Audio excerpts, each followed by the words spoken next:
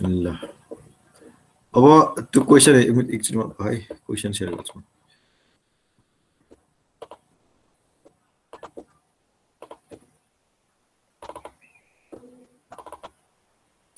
कहाँबाट राखेको छु फेरि यसमा यसभित्र अनलाइन क्लासभित्र यो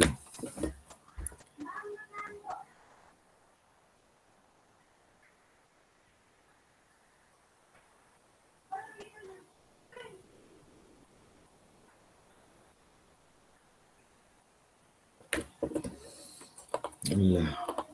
स्क्रिन सेयर गरेँ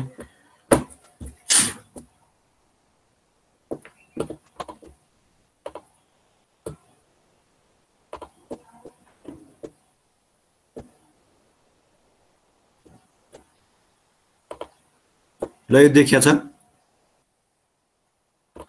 अनुज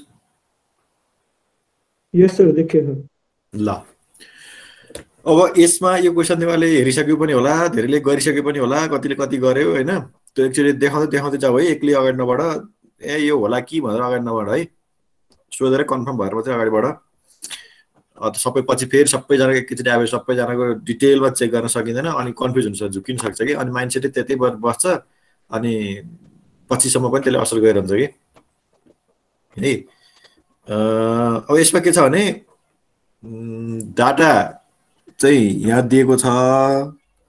दिएको भन्दा डाटा जेनेरेसन गर्नलाई मैले सिकाएको खासमा यसमा चाहिँ डाटा कसरी जेनेरेट गरिन्छ जस्तै अब हामीलाई कुनै हाइड्रोग्राफ दियो त्यसको फ्लोटेसन कर्भ ड्रा गर पावर डिस्ट्रिब्युसन कर्भ ड्रा गर इनर्जी निकाल हैन प्राइमरी इनर्जी सेकेन्डरी इनर्जी कति हुन्छ प्लान्ट फ्याक्टर कति हुन्छ क्यापासिटी फ्याक्टर कति हुन्छ दुनिया सोध्यो हामी सबै निकाल्न सक्छौं है कुनै डाटा दियो भने हामीले निकाल्न नसक्ने भन्ने कुरा केही पनि छैन होला फर्मुलामा कन्फ्युज होला यसो किताबहरु आइहाल्छ नि हैन अब भोलि बिर्सेला सधैं सम्झिन्छ भन्ने छैन तर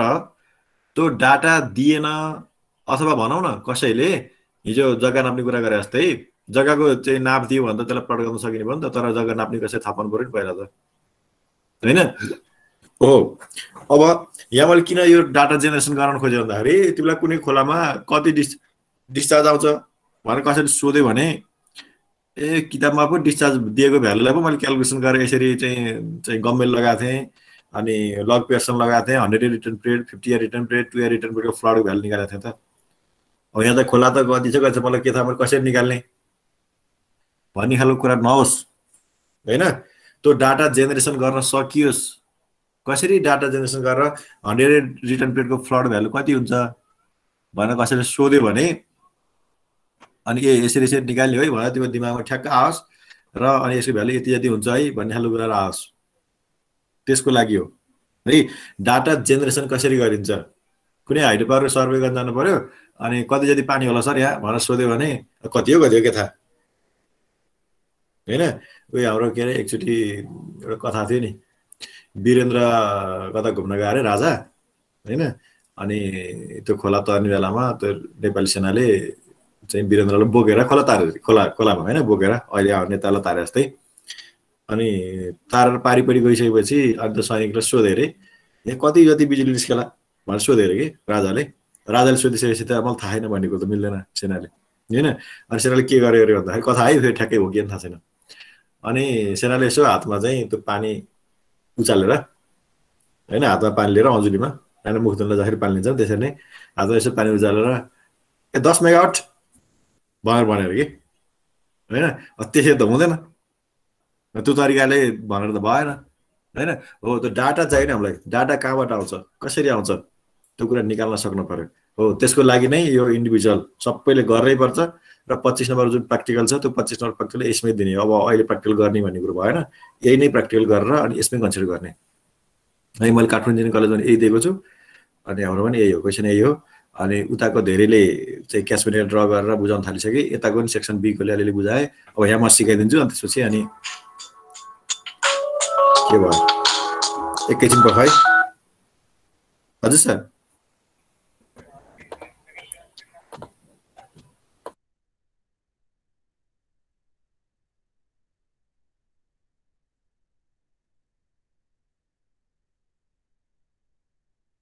एकैछिन कुरा यहाँ जियोलोजीको क्लास जोइन भएर म हेरिदिन्छु यो के समस्या आउँछ यो यसपालि गर्न मिल्थ्यो हैन खै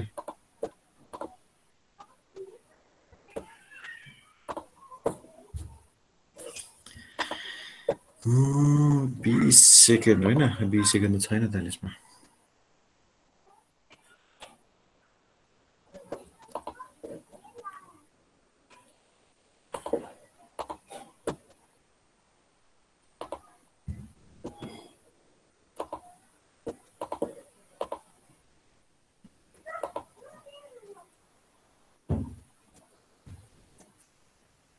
है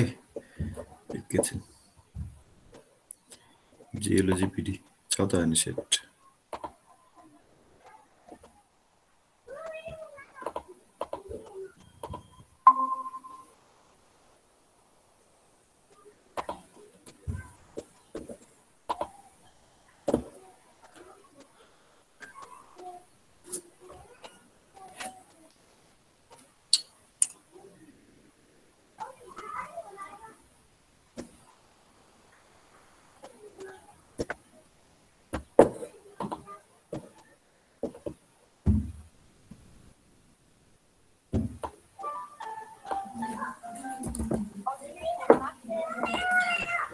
सर अनि छ त हजुरकोमा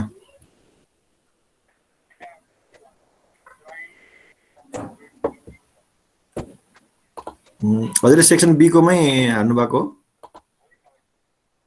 ए कोमा छ बी कोमा छैन हजुरलाई बी कोमा लिंक आछ होला नि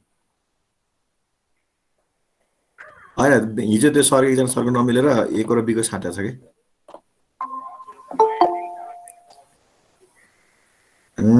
भन्छ हजुर यता चाहिँ आयो सेक्सन ए मा चाहिँ आयो सेक्सन बी मा चाहिँ म मेल गरिदिन्छु भन्नु चाहिँ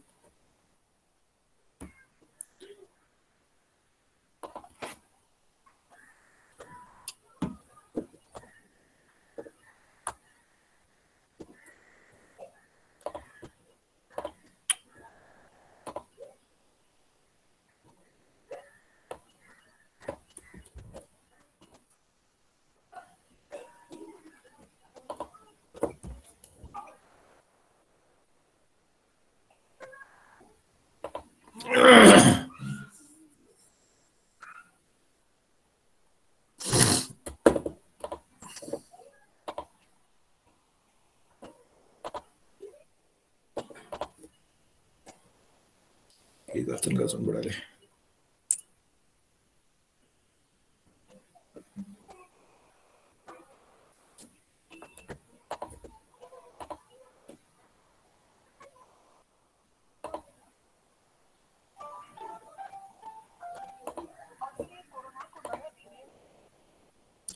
आयो सर आयो ल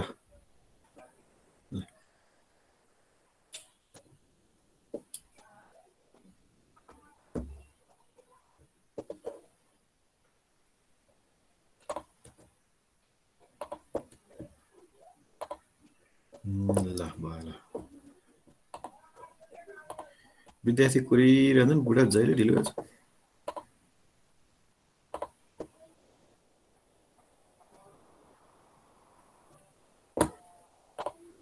ल यो देखियो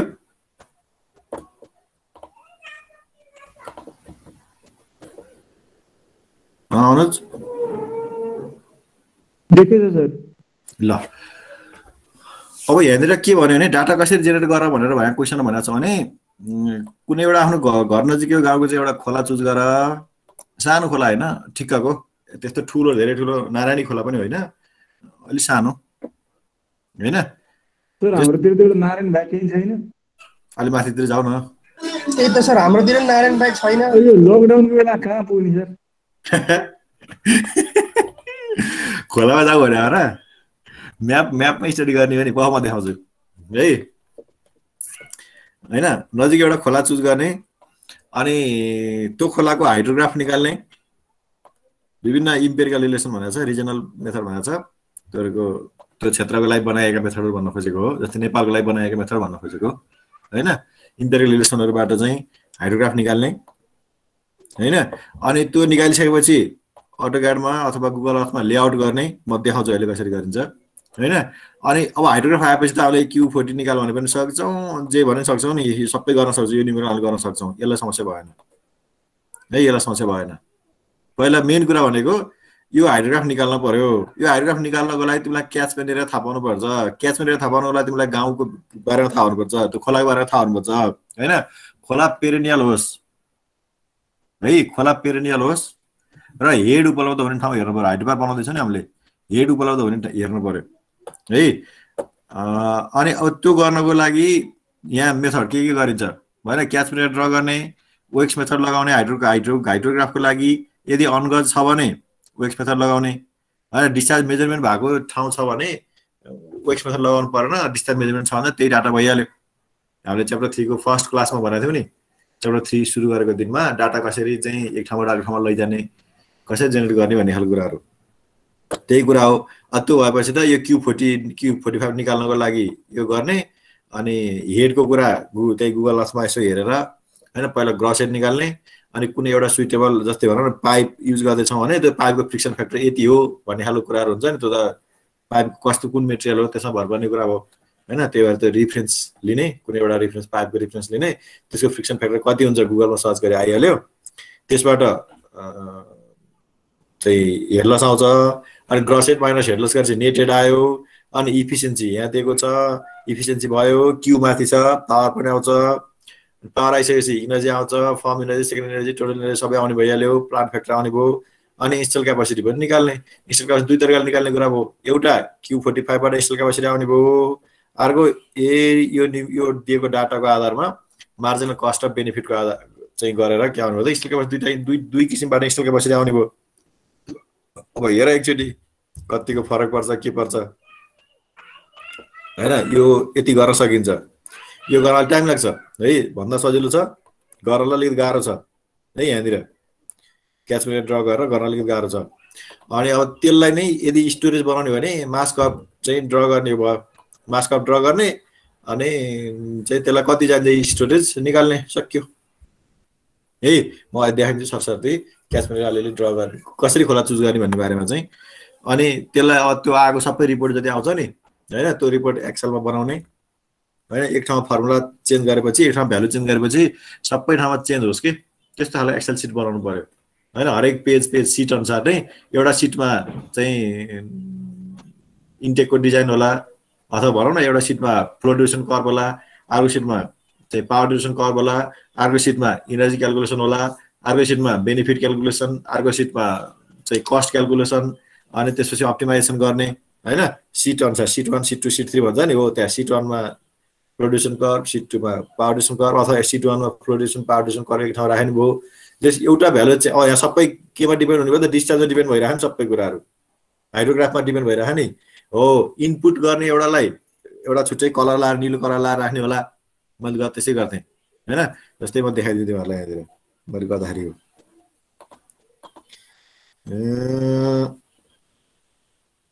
है यसमै छ, यो देखिरहेछ है।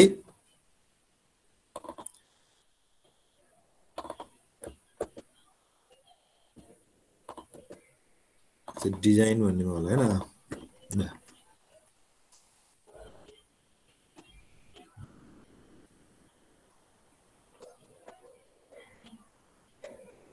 ल मैले यसै राखेको छु, डाइभर्सन वेयर हैन। यो वेयर डिजाइन गर्दाखेरिको अन्डर्स लुइस है एकछिन हैन। वेयर भयो, यहाँ इनपुटलाई चाहिँ यसै राखेको छु, दिने इनपुट चाहिँ यसै राखेको छ। यो दिएपछि यो चेन्ज हुन्छ, यहाँ के चेन्ज हो सबै चेन्ज हुँदै जान्छ। अनि यहाँ पास फेल के छ, भेलिसिटी 1 छ भने पास हैन, ओके, अथवा मिलेन भने फल्स अथवा फेल हैन। त्यसरी यो 1.33 भन्दा बढी छ भने ठिक, छैन भने गलत भन्ने खालको कुराहरू हैन। यसरी चाहिँ यसरी नै सिट बनाउने कि। अनि कुन फर्मुला युज भएको छ, यो निकाल्न के फर्मुला युज भएको छ, यो निकाल्न के फर्मुला युज भएको छ राख्ने। अनि त्यो के हो नाम यता भयो, फर्मुला भयो, र त्यसको भ्यालु चाहिँ यसरी राख्दै राख्दै राख्दै जाने है। अनि कहाँबाट लिएको रिफरेन्स, कहाँबाट लिएको हो, मैले यसको रिफरेन्स यहाँबाट लिएको हो भन्ने खालको कुराहरू यसरी राख्दै जाऊ है। अब यो त डिजाइनको पार्ट भयो, यो हामीले पढाएको छैन यो कुरा अहिलेसम्म। अब भोलिदेखि आजदेखि सुरु हुन्छ भनौँ हैन। अनि त्यसै नै diversion where, under sluice, इन्टेकको design हैन। अब यहाँ यो इन्टेक डिजाइन केही गर्नु पर्दैन तिमीले, सबै उता लिन्छ हैन। जस्तै यो डिस्चार्ज भनेको डाइभर्सन वेयरको डी लेभलमा छ, यहाँनिरको यो डिस्चार्ज भ्यालु चेन्ज भयो भने, यो डिस्चार्ज भ्यालु चेन्ज भयो भने यो चेन्ज हुन्छ। यहाँ केही पनि क्यालकुलेसन गर्नु पर्दैन, सबै फर्मुलामा छ। यो उता चेन्ज गरेर त्यो सबै चेन्ज हुन्छ। अनि मिल्यो कि मिलेन ओके भन्ने ठाउँमा मिल्यो कि मिलेन त मिल्यो, नमिल्यो अनि बल्ल यहाँ चेन्ज गर्ने प्रोभाइड गर्ने यहाँनिर है। अनि त्यस्तै ट्र्यास ऱ्याकको डिजाइन,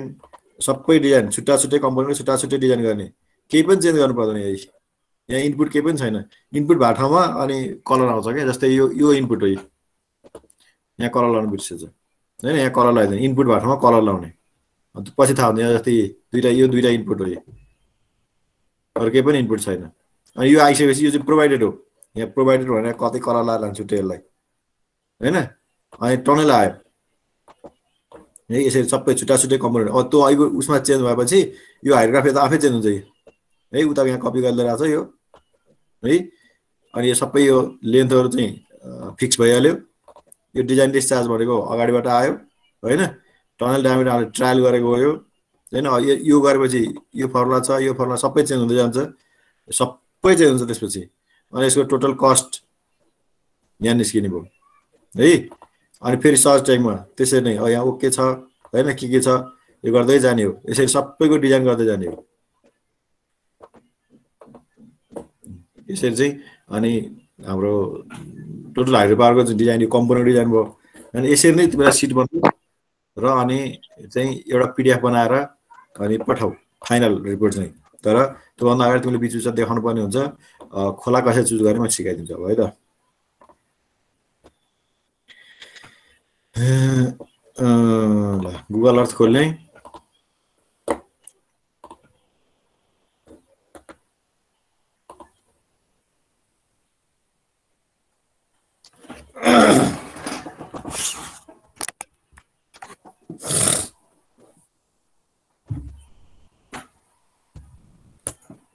है जुन सेक्सन बिला यही भन्दैमा गयो ठिकै छ, केही छैन। जान्नु त पर्यो नि, अगाडि मात्रै गर हैन, निमेट मात्रै गरेर त भयो नि त।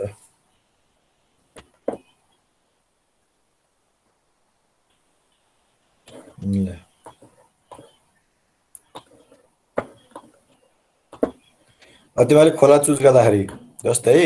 तिमीलाई आफ्नो ठाउँको खोला चाहिँ थाहा हुन्छ। जस्तै अहिले नारायणी भन्यो हैन, नारायणी भनेको यो। अब यहाँनिर हेर्ने हो भने यो एउटा खोला छ। कुन खोला हो यो कुन खोला हो? कालीगण्डकी हो हो।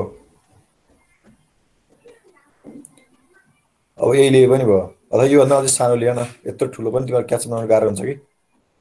क्याच माथि छ जान्छ, धेरै टाइम लाग्छ, तिमीहरू झुक्किन्छ त्यहाँनिर। यो खोला कुन हो? आधी खोला, आधी खोला अगाडि हो होइन होला है। हो यहाँ गएर जोडियो।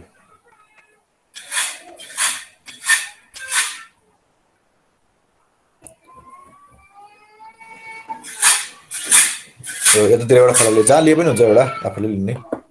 यस्तोमा थाहा छ नि त कुन खोला कस्तो भनेर। जस्तै यो खोलामा पानी छैन होला, यो कुन खोला आशिष? यसमा छ पानी छ यसमा?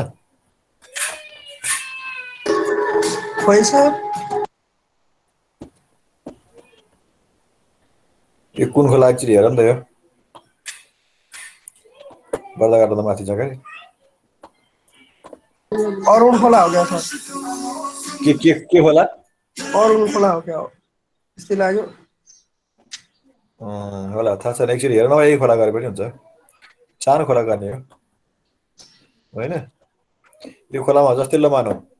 मलाई यहाँनिर चाहिँ ड्याम बनाउनु पर्यो है। अब ड्याम कसरी चुज गर्ने भन्दाखेरि अब यहाँनिरको हेड हेर्ने पहिला सुरुमा। जस्तै मलाई यहाँको इलिभेसन हेर्नु पर्यो। यत्रो इलिभेसन मैले हेरेँ, इलिभेसन देखिरहेको छ नि, इएलइभी देखिएको छ है। मैले यहाँनिर यो हात लिएर गयो भने त्यहाँ कति 164 मिटर आयो। यहाँनिरको आरएल चाहिँ 164 मिटर छ है, 164 मिटर छ। 162 नै भनौँ न ल, यहाँ बिचमा 62 रहेछ। 162 मिटर यतातिर छ। अब मैले पावर हाउस चाहिँ यतातिर बनाउनु पर्यो ल, ओके तलतिर ल यहाँ बनाउनु पर्यो, यहाँ ठाउँ छ यहाँ बनाउँछु भनेर यहाँ बनाउनु पर्यो भने यहाँनिर कति आयो त 128 मिटर आयो। भनेपछि हेड अलिकति कम आयो, 128 र 162 160 र 30 भनेपछि जम्मा 30 मिटर मात्रै फरक आयो, इलिभेसन डिफ्रेन्स आयो। भनेपछि 30 मिटर इलिभेसन डिफ्रेन्समा त्यति धेरै पावर ननिस्केला है। त्यही भएर अलिकति माथितिर गयो भने जस्तै यो तिमीलाई थाहा छ यसमै गर्छु भने पनि गर, केही छैन, सिक्ने त हो नि। अहिले नै हामीले सबै कुरा गर्ने भन्ने भएन, होइन सिक्ने हो, यसमै गर्दा पनि हुन्छ है। अनि मलाई थाहा भएको ठाउँमा म जान्छु ल। मलाई थाहा भएको भनेको मेरो घर यही यहाँनिर हो, यहाँ पर्छ हाम्रो घर है, यहाँ हाम्रो घर छ। यो बाटो होइन, यो बाटो घुमेर एकछिन है त, हाम्रो घर यही यहाँ हो।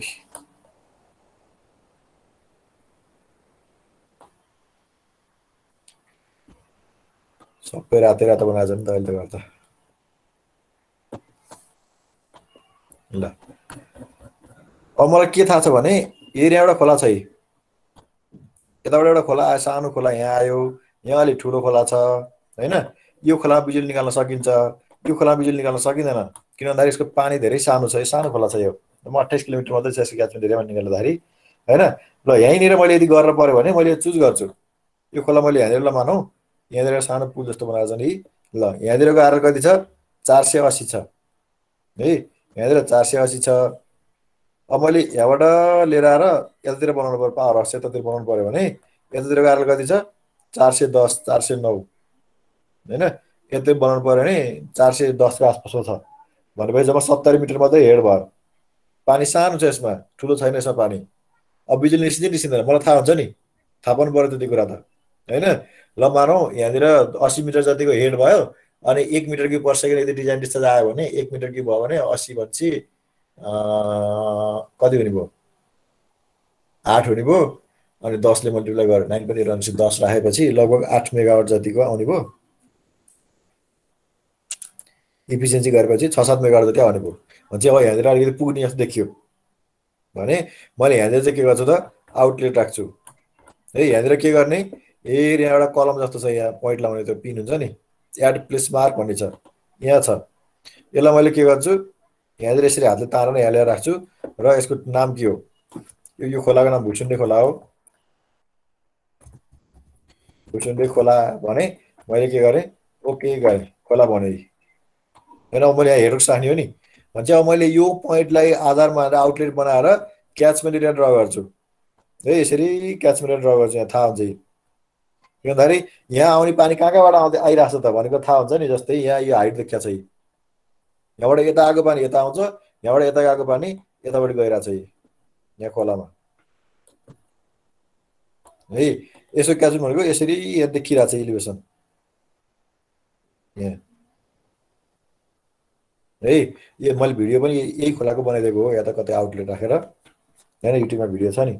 मैले तिमीलाई पठाइदिएको छु होइन। यहाँबाट यसरी ड्र गर्ने, यहाँ आउटलेट हुन्छ। यसको एरिया कति आयो त हो। अब यो क्याचमेन्ट एरियाको आधारमा अनि यसको हाइड्रोग्राफ निकाल्ने फर्मुलाहरू छन् है। ओएक्स फर्मुला मेथड छ, मैले त्यो अस्ति हिजो हाल्दैछु होइन। इरिगेसन एन्ड रिसर्च भन्ने भित्र ओएक्स डिएचएम कि हाइडेस्ट मेथड के भन्ने छ 2004 भन्ने हो। त्यसमा चाहिँ के गर्दा क्याचमेन्ट एरिया ठ्याक्क इन्ट्री हाल्ने नि सक्यो। मैले उसमा हाइड्रोलोजीमा पनि सिकाइदिएको छु है। अन्त तल हाइड्रोग्राफ, अन्त त्यसपछि इन्स्ट्यान्टेनियस फ्लड भनेर फ्लडको भ्यालु 100 रिटर्न पिरियडको 1000 इयरको सबै रिटर्न पिरियडको फ्लडहरू पनि आउँछ र अनि हाइड्रोग्राफ पनि आउँछ। मलाई चाहिने त्यति हो, त्यसपछि त अरू एनालाइसिस गर्न सकिन्छ होइन। अब यसमा गजिङ छ कि छैन भनेर कसरी थाहा पाउने। अब यो सानो खोला हो, यो गजिङ स्टेसन गरेको खोला होइन भन्ने कुरो मलाई थाहा छ होइन। अब यदि तिमीहरूलाई ल मानौँ न मलाई पनि थाहा हो त, तिमीलाई थाहा नहुन सक्छ त्यो खोलामा गजिङ गरेको डिस्चार्ज मेजरमेन्ट स्टेसन छ कि छैन थाहा नहुन सक्छ। कहाँबाट थाहा पाउँदा त्यो www.dhm.gov.np है, department of hydrology and metrology. त्यसमा जस्तै म हालिदिन्छु ल सर। हजुर हजुर त्यो क्याचमेन्ट एरिया लिँदाखेरि के अरे त्यो खोलाको मुहानको छेउको मात्र क्याचमेन्ट एरिया लिने हो। मुहानको छेउको भने अब जस्तो खोला त पुरै बगि नै रहेको हुन्छ परैसम्म, अनि त्यसपछि त्यो खोलाको बाटोमा पनि सबै एरियाहरूले क्याचमेन्ट एरिया लिनुपर्छ कि मुहानमा मात्र। जहाँ आउटलेट छ नि यो आउटलेटमा हेर यो यो यो यो आउटलेट हो नि तिमीले यहाँ पोइन्ट जहाँ गर्यौ नि यो आउटलेट हो यहाँ चाहिँ कहाँबाट पानी आउँछ जस्तै यही लाइनमा हेर न ल यहाँनिर परेको पानी यतापट्टि हुँदै हुँदै यहाँ पुग्छ र यताबाट यसरी आउने हो नि पानी त हजुर हैन यहाँ यता स्लोप देखिरहेछ नि यहाँ परेको पानी यसरी बगेर यता जान्छ र अनि फेरि के हुन्छ एक खोला खोला यहाँ आउँछ तर यो जंगलभन्दा अलिकति यता परेको पानी यहाँ परेको पानी त फेरि यता जाँदैन यहाँ परेको पानी भनेको यता आउँदैछ तिमीले ड्र गर्दाखेरि हेर एरिया भन्ने छ एड पोलिगन भन्ने छ यो एड पोलिगनमा क्लिक गरेर अनि यो क्रिटिकल पोइन्टहरु जस्तै क्रिटिकल पोइन्ट यो हो नि यो लाइन भन्दा यता परेको पानी यता आउँछ यो लाइन भन्दा यता परेको पानी यता जान्छ त्यसै तिमीले ड्र गर्नु पर्यो है अब म यहाँ सिधै माथि गए यता गए किन भन्दाखेरि यसलाई त सार्नु पर्यो है यो लाइनमा परेको पानी छ नि यो लाइनमा परेको पानी त यतातिरबाट यो खोलातिर आइरहेछ है यता आइरहेछ सानो खोल्सी यहाँ देखिरहेछ है भ्याली परेको देखेछ यहाँ गएर जोडिया छ भनेपछि यो लाइन यहाँ रिज जस्तो देखाछ यहाँ डाँडो देखाछ है यो डाँडामा यतापट्टि परेको पानी यो खोल्सी हुँदै यता जान्छ यो लाइन भन्दा यतापट्टि परेको पानी यो खोल्सी हुँदै यता आउँछ भनेपछि मैले यो लाइन यो रिजको लाइन चाहिँ यसरी ड्र गर्दै जान्छु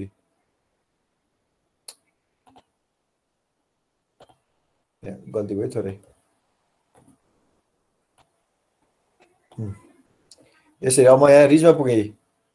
रिजमा पुगेपछि अब यो डाँडामाथि डाँडामा पुग्यो अब हैन अब यो लाइन यहाँ रिज देखाछ यो लाइन भन्दा यता परेको पानी यता गइरहेछ यताबाट यो खोला आउँदै यहाँ गइरहेछ यतापट्टि परेको पानी यता आइरहेछ यो पोइन्टमा आइरहेछ भनेपछि त म यहाँ घुम्न पर्यो यसरी अच्छा कस्तो के भयो फेरि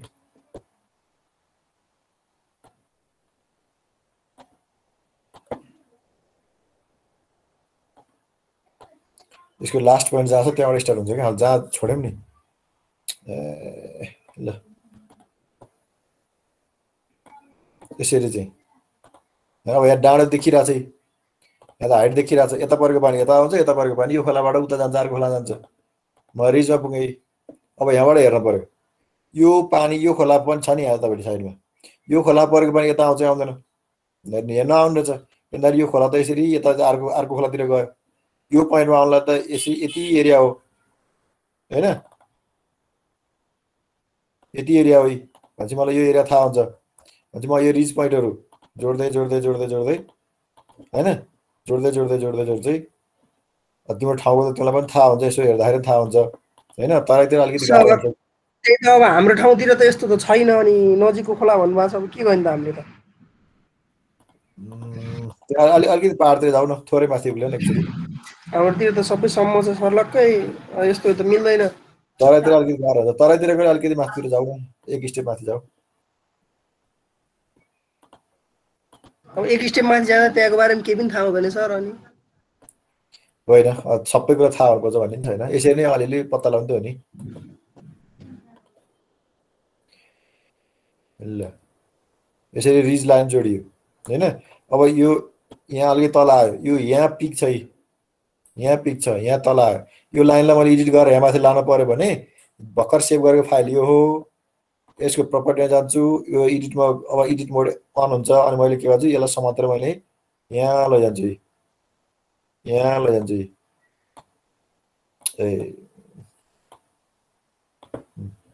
यसरी अब यो बाहिरपट्टि गयो नि राइट क्लिक गरेपछि अन हुन्छ यसमा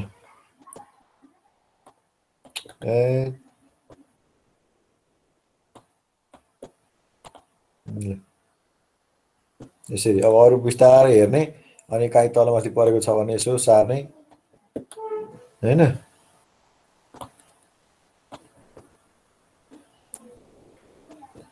यसरी यो भयो यसरी क्याचमेन्ट अब कसरी एरिया निकाल्दा भन्दाखेरि यहाँ मेजरमेन्टमा जाने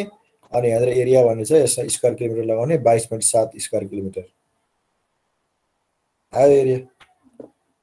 ओके ल यसरी भयो अब अर्को यो भयो गजिङ नभएको स्टेसन खोला है गजिङ भएको छ कि छैन यो खोलामा भनेर हेर्न पर्यो भने अब म यहाँ डिएचएम को वेबसाइट पनि खोलेँ काटै गरे dhm.gov.np यो खोलेपछि यो उसको डिपार्टमेन्ट हाइड्रोलोजी एन्ड मेट्रोलोजीको चाहिँ वेबसाइटमा आउँछ र यसमा चाहिँ यहाँ स्टेसन नेटवर्क भन्ने छ। स्टेसन नेटवर्कमा हामीले हेर्न खोजेको हाइड्रोलोजिकल स्टेसन हो, मेट्रोलोजिकल होइन, हाइड्रोलोजिकल हो। डिस्चार्ज मेजरमेन्ट स्टेसन खोजेको हो भने हाइड्रो स्टेसनमा क्लिक गर्ने अनि कुन कुन खोलामा कहाँ कुन ठाउँमा कुन लोकेसनमा चाहिँ गजिङ गरेको छ, कति कोअर्डिनेट हो, त्यसको आरएल कति हो यहाँ दिएको छ है। जस्तै चमेलिया अनि सूर्यनयाँ गढ भन्ने छ, अनि कर्णाली वेस्ट सेती भेरी थुप्रै छ। यहाँ कालीगण्डकी आदि खोला, कालीगण्डकी हैन, मर्स्याङदी, यहाँ चेपे खोला भनेर छ। अब त्यो मेरो खोला कुन हो? भुसुन्डे खोला छैन, यो पूर्वदेखि अरे पश्चिमबाट अनि यता आउँदै पूर्वतिर गएको हो यो है। जस्तै यहाँ लोथर खोला छ हैन, बागमती सुन्दरी जलमा छ, बागमती खोकनामा छ, बागमती रिभर 15 दबानमा छ हैन। अब अरुणतिर गयो, अब यो कोशी बेसिनमा गयो, अब है कोशी बेसिनमा गयो, सुनकोशी, मेलम्ची, इन्द्रावती, सुनकोशी, तामाकोशी, खिम्ती यो उतापट्टि गयो है। अब यो भयो गजिङ स्टेसनहरु। अब हाम्रोमा छ कि छैन भनेर पत्ता लगाइयो। जस्तै अब यो खोलाको नाम मलाई के थाहा छ, यो खोला दरौदी खोला हो, यो खोला चाहिँ हैन। यो खोला एकछिन है, भन त।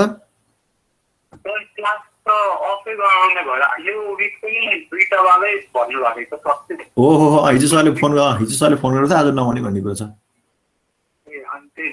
ल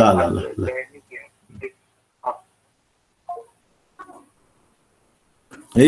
यो दरौदी खोला हो, यो चेपे खोला हो। अब यहाँ दरौदी खोला भन्ने नाम कहीँ देखिएन, तर यहाँ चेपे खोला भने देखियो,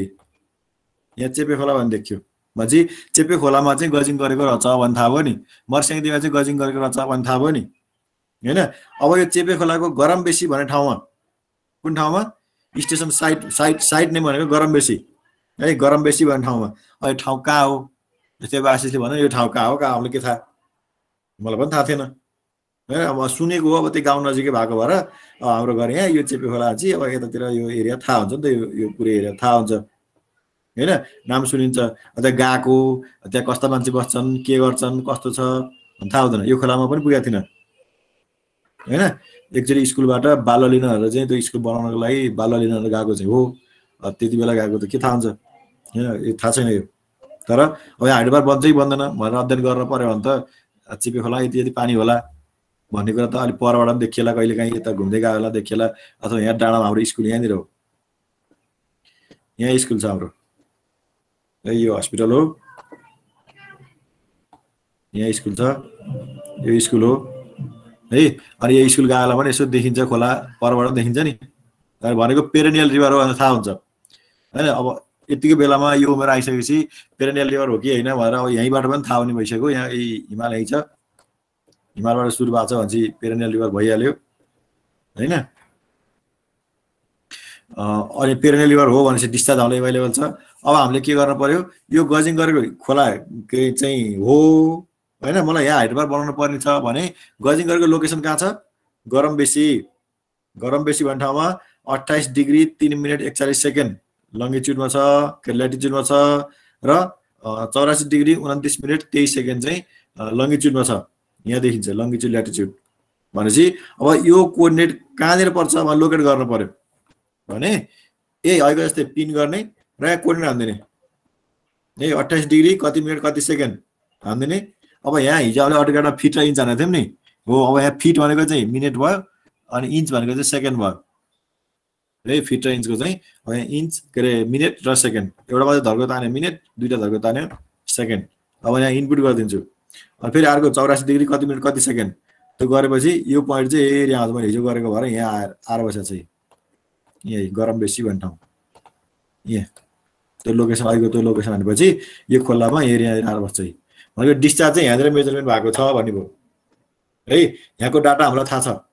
थाहा पाउन सकिन्छ। अथवा यो डाटा कहाँ पाइन्छ भन्दाखेरि यही डिएचएममा गएर फिजिकली नै गएर किन्ने हो है। एउटा 1 वर्षको डाटाको कति रुपियाँ पर्छ पनि है, त्यहाँ किन्न पाइन्छ। विद्यार्थी हो, मलाई चाहिँ अध्ययन गर्नको लागि डाटा चाहिएको छ भनेर एउटा प्रपोजल हुन्छ, त्यो कलेजमा प्रपोजल जुन बुझाउँछ नि हामीले हैन हो त्यो प्रपोजल लिएर गएपछि उसले चाहिँ डिस्काउन्ट गरिदिन्छ 75% डिस्काउन्ट हुन्छ विद्यार्थीको लागि चाहिँ 75% डिस्काउन्ट गरेर उसले डाटा दिन्छ किन्ने नै हो पेन ड्राइभ लिएर जाने अनि उसले कम्प्युटरबाट पैसा तिरेपछि बिल काटिदिन्छ बिल काटेपछि अनि कम्प्युटरबाट उसले कपी गरेर तिमीलाई त्यो ठाउँको डाटा दिन्छ है किन्ने नै हो अब डाटा त एभाइलेबल जसरी जसरी पनि डाटा एभाइलेबल भयो नि त डाटा छ भने त भयो किने पनि डाटा त छ हैन अब मलाई यदि यही खोलामा हाइड्रोपावर बनाउनु पर्ने छ मलाई यहाँ गरम बेसी यहाँ डिस्चार्ज मेजरमेन्ट भएको छ भने मैले यहाँ हाइड्रोपावर बनाउँदिनँ किन भन्दाखेरि यसको हाइट ल हेरौँ न यसको एलिभेसन यहाँ बन्न सक्ने ठाउँ छ कि छैन थाहा हुन्छ नि चाहिँ 460 मिटरको आरएल छ यसको यहाँनिरको है अब 460 मिटर मैले अब यतातिर पावर हाउस बनाउने होला अथवा यतातिर बनाउने होला 462 झन् इलिभेसन अब यतातिर 450 10 मिटर भयो अब यतातिर जाने भने बढ्दै जान्छ 474 75 हुँदै जाने भयो भनेपछि अब मैले यहाँ हाइड्रोपावर बनाउने ठाउँ छैन भन्ने भयो जस्तै यतातिर आयो भने 444 र 20 मिटर जतिको इलिभेसन डिफरेन्स छ र यति पर आउनु परेको छ भनेपछि पावर त्यति निस्किँदैन भन्ने भयो हेड बढी चाहिएन अहिले त डिस्चार्ज भन्दा हामीले डिस्चार्जको प्राथमिकता भन्दा हेडको बढी प्राथमिकता दिन्छौँ कि नत्र त नारायण रिभरमा 10 मिटर हेड बनाएर त राम्रो पावर निस्किन्थ्यो होला नि हैन हो त्यो भन्दा हाम्रो के इकोनोमिक हुन्छ भन्दाखेरि हाई हेड लो डिस्चार्ज त्यस्तो खालको प्रोजेक्टलाई चाहिँ सस्तो मानिन्छ के इकोनोमिकली हेर्दाखेरि हाई हेड लो डिस्चार्ज लो हेड हाई डिस्चार्ज भन्दा हाई हेड लो डिस्चार्जलाई राम्रो मानिन्छ है न त त्यो नारायणीको पुल पनि ड्याम बनाइदियो 10-20 मिटरको हेड निस्किहाल्छ 10-20 मिटर हाइटको ड्याम बनाए पनि निस्किहाल्छ 20 मिटर हेड निस्किहाल्यो डिस्चार्ज त्यहाँ फालाफाल छँदैछ हैन त्यो इकोनोमिक त्यसको इकोनोमिक भन्दा त्यसलाई गर्ने लगानी गर्नुभन्दा बरु चाहिँ अलिकति पहाडतिर गएर हाई हेड र लो डिस्चार्ज छ भने त्यो सस्तो पर्न सक्छ कम्पोनेन्टहरू सस्तो पर्न सक्छ त्यहाँ लागत कम लाग्छ हैन पावर त उस्तै निस्किने होला है यो भयो त्यसपछि अब ल मैले यहाँ चाहिँ हाइड्रोपावर बनाउन सक्दिनँ मैले हाइड्रोपावर बनाउने अलि माथितिर हो अपस्ट्रिमतिर हो ल मानौ यतातिर अलि माथितिर आयो ल यतातिर आयो ल इक्जाम्पल है जस्ट एजुम गरेको मात्रै यतातिर आयो ल यहाँनिर पुल छ यसको आरएल कति छ 621 छ है 621 यहाँ छ अब म अलिकति तलतिर गएर पावर हाउस कतै बनाउँछु ल मानौ इक्जाम्पल नमिल्न पनि सक्छ आरएल यतिर बनाएँ यहाँबाट चाहिँ क्यालखन लिएर आएँ हेर यहाँ ठाउँ छ बगर छ मैले यहाँतिर बनाएँ ल भनेपछि कति आयो 577 कति थियो अरे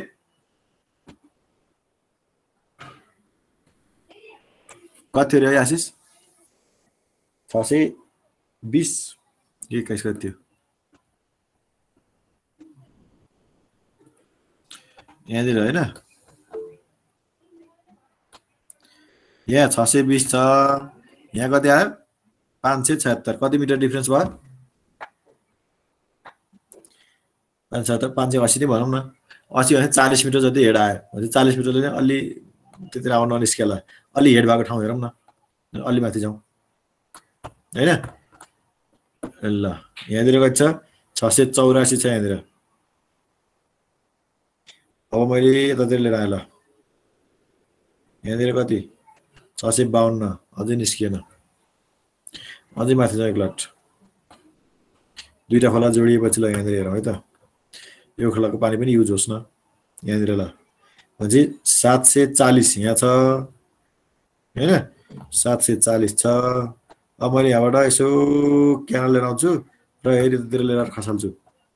भन्ने यदि हो भने यहाँनिर बनाउँदाखेरि कति हुन्छ 7 मिटर भनेपछि जम्मा 30 मिटर मात्रै आयो अलि बल्दै लिएर आऊँ यतातिर लिएर आऊँ ल 691 अब आयो ल कति आयो माथि कति थियो अरे 740 740 र 681 50 मिटर भयो अझै अलिकति तलतिर जाऊँ ल यो गाउँमा जाऊँ ल यहाँ कति आयो 670 भनौँ न हैन यहाँनिर 670 अनि 740 भनेपछि कति आयो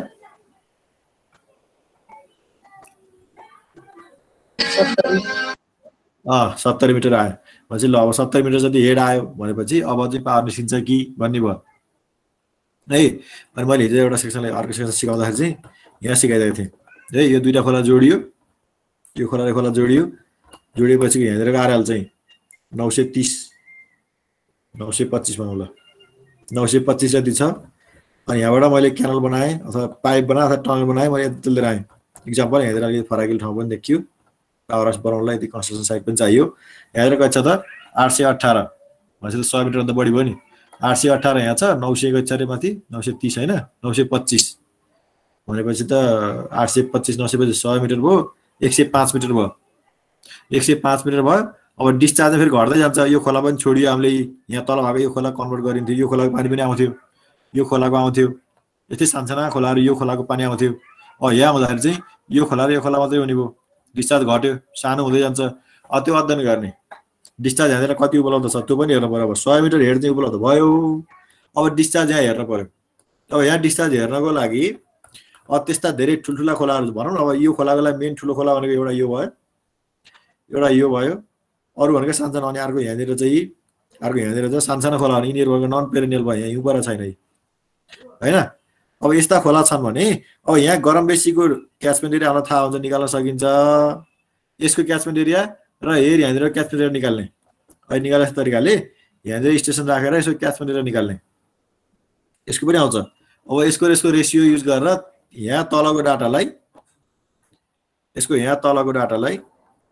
डाटालाई हामीले के गर्छौँ, यहाँ लैजान्छौँ, कन्भर्ट गर्छौँ। र यहाँ ठुलो खोला कुनै पनि मिसिएको छैन भने यो डाटालाई यहाँ लैजान सकिन्छ है, यो डाटालाई यहाँ लैजान सकिन्छ।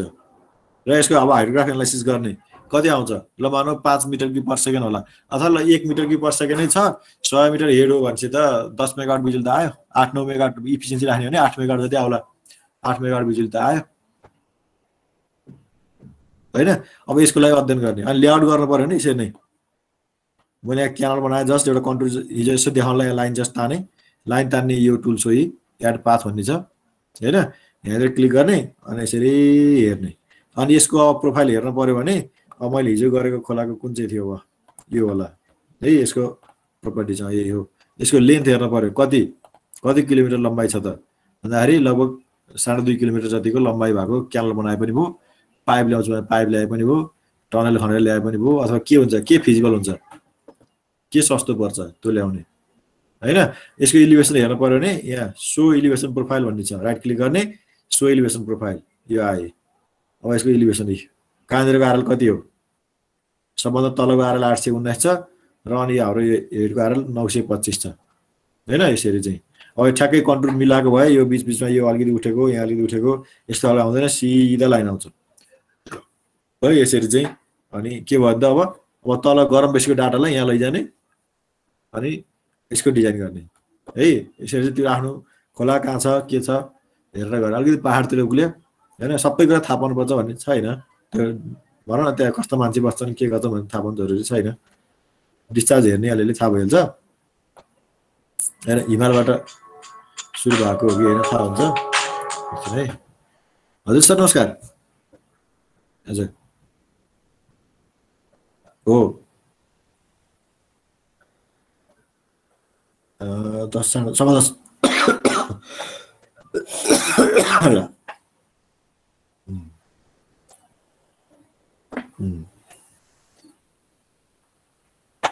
अनि अब अहिले देखिएको थियो नि होइन, मर्स्याङदेखिको चाहिँ यतापट्टि साइडमा कता विमलनगर भन्ने ठाउँमा देखिएको थियो होइन। यो मर्स्याङदी हो, यहाँ बादल लाग्यो ठ्याक्कै होइन। मर्स्याङदेखिको विमलनगर भने यतापट्टि साइडमा पर्छ यहाँनिर। अब बादल लाएर यसरी चाहिँ यहाँ क्याचमेन्ट एरिया बनाउनु गाह्रो भयो। यहाँ बादलको चाहिँ त्यो के भन्छ सेटेलाइटबाट खिच्दाखेरि बादल भयो भने यसको चाहिँ इमेजरी डेट चेन्ज गरिदिने कि अलिक पुरानो जाने। यहाँ हिस्टोरिकल भन्ने छ होइन, कता छ खै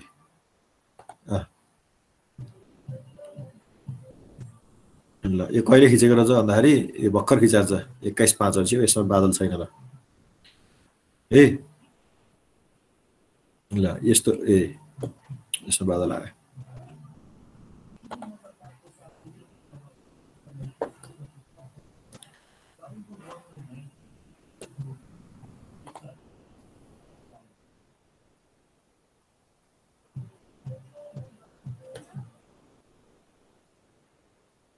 यो कुन महिनामा खिचेको छ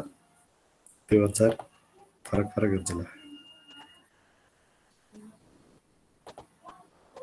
यहाँबाट डेट चेन्ज गर्दै होइन कुन चाहिँमा छैन होइन देखिन्छ यो तल जाँदै गर्दाखेरि बादल देखिँदैन अनि यता विमलनगर भन्ने ठाउँमा यता कतै चाहिँ गजिङ गरेको भन्ने देखियो नि यहाँनिर है मर्स्याङदेखिको विमलनगर भन्ने ठाउँमा अब यो कोर्डिनेट हान्न सकिन्छ यो कोर्डिनेट हानेर लोकेसन पत्ता लगाउन सकिन्छ अब मर्स्याङदेखिको यहाँको चाहिँ ऊ छ अरे जस्तै यहाँनिर हाइड्रोपावर चाहिँ लोवर मर्स्याङदेखिको यो यहाँ पानी थुनेर डाइभर्ट गरेर यता लिएर आयो यो सेटलिङ बेसिन हो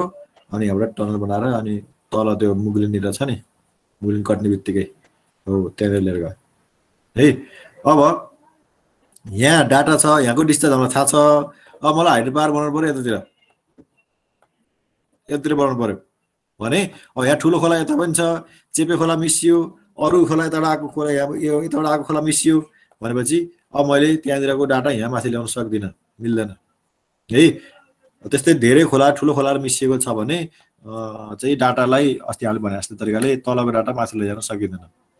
है अथवा यो विमलनगर चेपे खोलाको डाटा के अरे यो मर्स्याङदेखिको डाटा मैले यहाँ चेपे खोलाको यो टपमा लैजान्छु भनेर मिल्दैन त्यही खोलाको डाटा त्यही खोलामा लैजान सकिएला यहाँ अब भनौँ ठुलो खोला केही पनि छैन सानो क्यास पनि छ लैजान सकिन्छ तर यहाँ तलको खोला मैले यहाँ माथि लैजान्छु यो खोलामा लैजान्छु यो खोलामा लैजान्छु धेरै मिसिसक्यो नि यताबाट आछ यताबाट आछ यताबाट आछ यताबाट आछ यस्तो छ भने लान सकिँदैन है त्यस्तोलाई चाहिँ अब अहिले वेक्सबाट नै इस्टिमेट गर गजिङ छ भने पनि र गजिङ छैन भने त वेक्स नै चाहियो केही अप्सनै छैन होइन अब यसरी एउटा कुनै खोला चुज गर होइन तराईतिरकोले चाहिँ माथि अलिकति पहाडतिर 2 स्टेप माथि उक्लन एकचोटि है महाभारत रेन्ज कटेर शिवालिकमै आउन एकचोटि है यही लाइनमा आऊ नभए बागमतीकै बनाऊ केही छैन बागमतीको पनि राम्रो निस्किन्छ छ यतातिर यसो हेर होइन यता कुलेखानी भयो यो कुलेखानी दक्षिणकालतिर यसो हेर न एकचोटि यहाँनिर आउटलेट राख अनि यो ठुलो पहाड जस्तो छ यतातिर चाहिँ अनि ऊ राख ठ्याक्कै इलिभेसन यही नै चाहिन्छ भन्ने छैन सिक्ने हो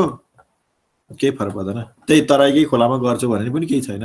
तर तराईको अब भनौँ न अब यो अलिकति फ्ल्याट ठाउँमै गएपछि चाहिँ त्यसलाई गाह्रो हुन्छ जस्तै यस्ता खोलाहरू क्याचमेन्ट बनाउन साह्रै गाह्रो हुन्छ तिमीलाई है यस्ता खोलाहरू चाहिँ एकदमै गाह्रो हुन्छ तिमीले सक्दैन भाइ त्यो नगर है त्यो गर्नलाई धेरै गाह्रो छ त्यस्तो छ भने अलिकति एक स्टेप माथितिर आऊ अनि गर है सिक्ने हो जहाँ सिक्दा पनि हुन्छ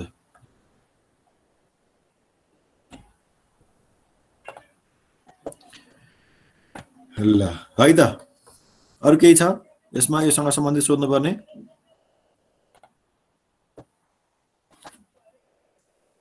सर अनि डाटा किन्ने पर्ने भने होइन स्टेसन तिम्रो यदि छ तिम्रो भनौँ न जस्तै मैले 2-3 जना पठाइदिइसकेँ होइन जस्तै चेपे खोला हो मेरो त्यसरी भन्छौ र त्यसको स्टेसन नम्बर यहाँ अहिले देखेँ वेबसाइटमा त्यहाँ स्टेसन नम्बर देखाएको थियो 440 गरेर देखाएको थियो होइन हो सर यो स्टेसन नम्बरको डाटा भनेर भन्यो भने मसँग छ होला म पठाइदिउँला डाटा अहिले किन्नु परेन पठाइदिन्छ मैले देऊ न केही छैन म रिसाउँदिनँ मसँग छ डाटा सबै डाटा नहुन सक्छ केही डाटाहरू छन् धेरै जसो खोलाहरूको छन् त्यो आफूलाई अध्ययन गर्नको लागि होइन प्रोजेक्टमा काम गर्न थालेपछि त्यो डाटाहरू चाहिन्छ कि भोलि कुनले चाहिँ कुन चाहिँ काम ल गरिदिनुहोस् भन्छ ए मसित डाटा छैन लकडाउन छ म जान सकिनँ भन्ने भने अर्कोलाई काम हात पर्छ राख्नु पऱ्यो नि त सुरक्षित तरिकाले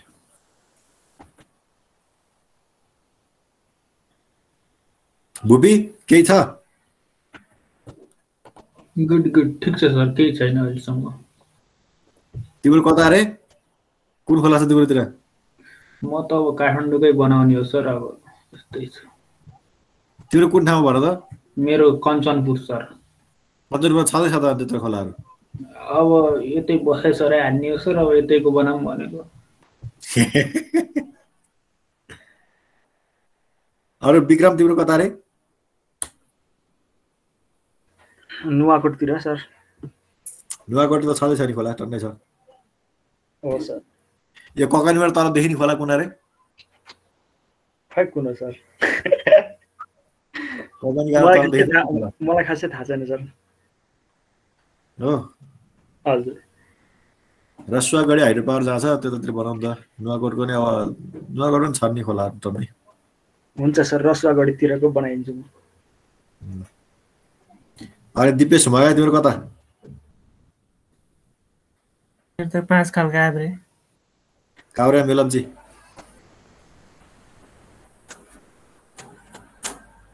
थाहा छैन उतापट्टिको कता त झिगु खोला थाहा झिगु खोला झिङे खोला चाहिँ अलिअलि थाहा 5 खालको बसेमा चाहिँ झिगु खोला थाहा हुँदैन 5 खालको बीचबाट चाहिँ झिगु खोला बगिरहेर 5 खाल अलि माथि हो मेरो घर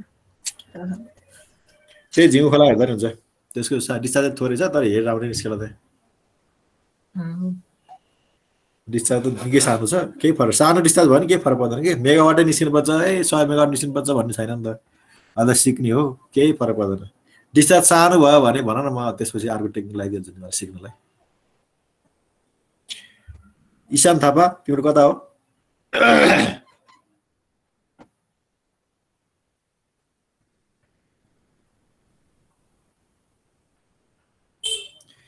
ईश्वर कता ईश्वर श्रेष्ठको पाल्पा छ ए पाल्पा त टन्नै छन् ल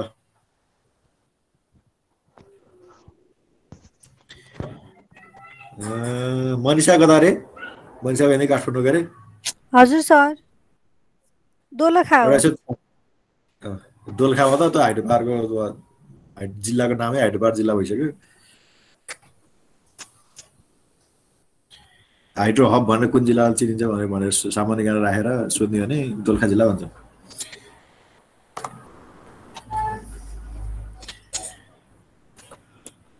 ल यो भयो एसाइनमेन्टको कुरा यसरी च्याप्टर 3 पनि यो गर्यो भने धेरै डिटेलमा नलेज आउँछ र तिमीलाई जस्तै भन न पछि ओपन बुक इक्जाम भयो हुने नै कुरा छ हैन अनलाइन इक्जाम नै हुने कुरा छ त्यस्तो भयो भने पनि सजिलो हुन्छ प्र्याक्टिकली बुझा छ कि छैन भन्ने कुरा थाहा हुन्छ काम गर्न निमेरल गर्नलाई पनि सजिलो हुन्छ र केही कुरा पछि कसैले केही सोधिहाल्यो भने यसो गर्ने हो भन्ने खालको कुराहरू गर्न सकिन्छ है त अब जाउँ हामी कहाँ भने च्याप्टर 5 मा यसमा यो कताको अनलाइन खोइ यसभित्र अनलाइन क्लास भित्र हेडवर्क्स ल है त तराईतिर घरहरूले चाहिँ माथि अलि पहाडतिर जाऊ है म जान्न भन्ने होइन जाऊ त्यही म्याप स्टडी गर्ने त हो नि अहिलेसम्म हामी कहाँ गयौँ अहिले लमजुङ गएर आयौँ नि मैले लमजुङै पुगेर आमै पुगेनौँ नि त्यहीँ हेरेर आयौँ नि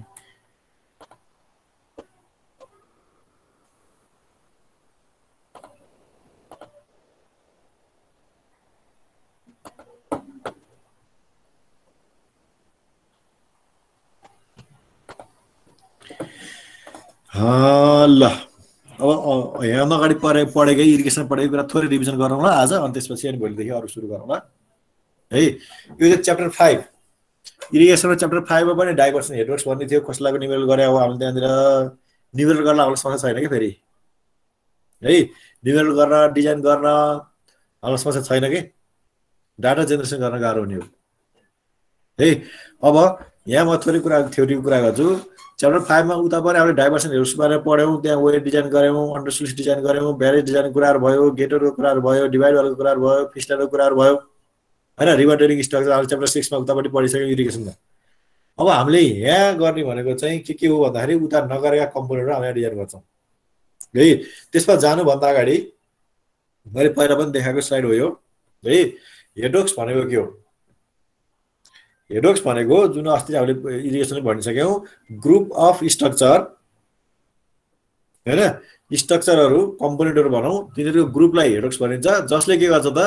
खोलाको पानीलाई डाइभर्ट गर्ने विथ स्टोरेज अथवा विथआउट स्टोरेज गरेर डाइभर्ट गरे पनि भयो स्टोरेज नगरिकन डाइभर्ट गरे पनि खोलाको पानीलाई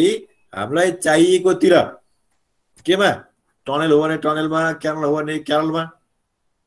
हैन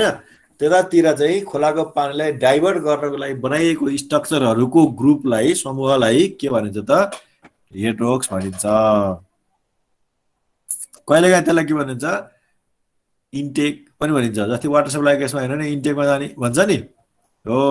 खोलाको पानी सानो खोलाको पानी छ भने सानो खोलाको पानीलाई यसो चाहिँ सानो कम्पोनेन्ट बनाएर यसो हात फिजा जस्तो कम्पोनेन्ट बनाएर अनि पानी एक्सट्र्याक्ट गरेर चाहिँ हामीले आफूतिर डाइभर्ट गर्ने त्यस्तो खालको स्ट्रक्चरलाई के भनिन्छ त हेडवर्क्स भनिन्छ डाइभर्ट गर्ने हो डाइभर्सन हेडवर्क्स स्टोरेज गर्ने हो स्टोरेज हेडवर्क्स है स्टोरेज हेडवर्क्सको बारेमा च्याप्टर 4 मा अहिले पीआरबी सरले पढाइरहनु भएको छ त्यसको सबै डिटेलमा आउँछ त्यहाँ ड्यामको डिजाइनदेखि लिएर ड्यामको टाइपदेखि लिएर सबै कुरा त्यहाँ आउँछ अब हामी डाइभर्सन हेडवर्क्समा जाने हो हैन आरओआर हो भने डाइभर्सन हेडवर्क्समा गइन्छ डाइभर्सन हेडवर्क्समा गइन्छ हैन किन भन्दाखेरि आरओआर मा के हुन्छ त फ्लोको रेगुलेसन हुँदैन हामीले गरिदैन ROR हेडवर्क्समा ROR run of river भनेको नै के हो त जति खोलामा पानी छ त्यो खोलामा भएको पानीलाई डाइभर्ट गर्ने है खोलामा पानी जति पानी छ त्यो पानीलाई डिजाइन डिस्चार्ज सम्म मिट हुँदाखेरि जति पानी छ त्यतिले नै डिजाइन डिस्चार्ज भन्दा यदि बढी पानी खोलामा आयो भने जति डिजाइन डिस्चार्ज त्यति आउँछ र बढी भएको पानी चाहिँ के हुन्छ त खोला खोले बगेर जान्छ खेर जान्छ यो कुरा हामी क्लियर भइसक्यौं आरओआर केसमा है पीआरओ केसमा पनि हामी क्लियर भइसकेका छौं पिकिङको बेलामा उले फुल पावर निकाल्नको लागि केही समय अफ पिक आवरमा स्टोरेज गरेको त्यसमा के हुन्छ त गेटेड स्ट्रक्चरहरु हुन्छ गेटहरु राखिएको हुन्छ आरओआर मा जस्ट डाइभर्ट गरिएको हुन्छ हामीले सेती खोलामा हेर्यौं इरिगेसनमा फिल्टर गरेर नि पोखरामा सेतीमा हो त्यस्तै त्यहाँ वेयर हुन्छ सिम्पल खोलाको लेभललाई अलिकति राइज गरिदिने हो र खोलाको पानीलाई डाइभर्ट गर्ने हो आरओआर को गेट सेट त्यहाँ कुनै पनि कन्ट्रोल हुँदैन इन्टेकमा चाहिँ कन्ट्रोल हुन्छ तर खोलामा कन्ट्रोल हुँदैन पीआरओ केसमा चाहिँ के हुन्छ त पिकिङको बेलामा पावर निकाल्नु छ अफ पिक आवरको बेलामा स्टोरेज गर्नु छ डेली पिकिङ हो भने हामी जस्तै 5 आवर पीआरओ भन्यो भने 5 घण्टा चाहिँ पिकिङको बेलामा चलाउने अरु बाँकी 19 घण्टा चाहिँ स्टोरेज गर्ने अब 19 घण्टा स्टोरेज गर्ने क्यापासिटी भएको ड्याम बनाउनु पर्यो हैन गेटहरु बनाउनु पर्ला हैन 2-3 दिनसम्म स्टोरेज गर्ने 2-3 दिन चलाउने एक हप्ता स्टोरेज गर्ने अर्को हप्ता चलाउने विकली हैन के हो त्यसको आधारमा हेर्ने हो भने गेटेड स्ट्रक्चर राखिएको हुन सक्छ पीआरओआर मा हैन बर्खा भरि परेको पानी 4-5 महिना परेको पानी स्टोरेज गर्ने र अनि हुँदोमा चलाउने हो भने हाई राइज ड्याम चाहिएला 4 महिना 5 महिना परेको मनसुची पानी स्टोरेज गरेर राख्न त ठुलो ड्याम चाहिएला त्यो भनेको त स्टोरेज प्रोजेक्ट भयो स्टोरेज हेडवर्क्स भयो त्यस्तोलाई चाहिँ के चाहिन्छ त ठुलो ठुलो ड्याम चाहिन्छ हाई राइज ड्यामहरु चाहिन्छ है अब यहाँ एक दुईटा फोटो हेरौं जस्तै लेआउट कुरा छ आरओआर हेडवर्क्स को लेआउट यो लेआउट हामीले पहिला पनि देखेको इरिगेसन च्याप्टर 5 मा पनि यही लेआउट गरेको डाइभर्सन हेडवर्क्स भनेको ठाउँमा हो आरओआर हेडवर्क्स भनेको पनि डाइभर्सन हेडवर्क्स नै हो यताबाट आएको पानीलाई इन्टेक यो हो भने भनौं अफटेकिङ कारण यताबाट हामीले चाहिँ पावर हाउसमा लैजाने हो भने यहाँबाट आएको पानीलाई यता डाइभर्ट गर्नको लागि बनाइएको यो स्ट्रक्चरहरु के बनाइन्छ यहाँ वेयर बनाइन्छ आरओआर को लागि वेयर बनाइन्छ पीआरओआर हो भने ब्यारेज बनाइन्छ गेटेड स्ट्रक्चर वेयर माथि गेट राख्यो भने ब्यारेज हो भनेर भनेको थियौ हामीले अथवा गेट माथि राख्यो भने ब्यारेज हो भनेर भनेको थियौ नि हामीले हो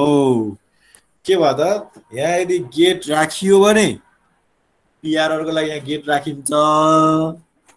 रेगुलेसन गर्नु पर्यो नि पानी यहाँ केही समय स्टोरेज गरेर राख्नु पर्यो नि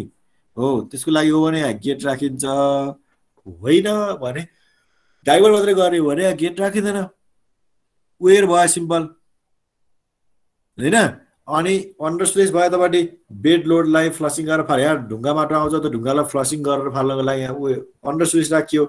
डिभाइड वाल राखियो फिस लेयर राखियो यहाँ क्यानल हेड रेगुलेटर अथवा इन्टेक बनाइयो यहाँबाट पानी के हुन्छ यता जान्छ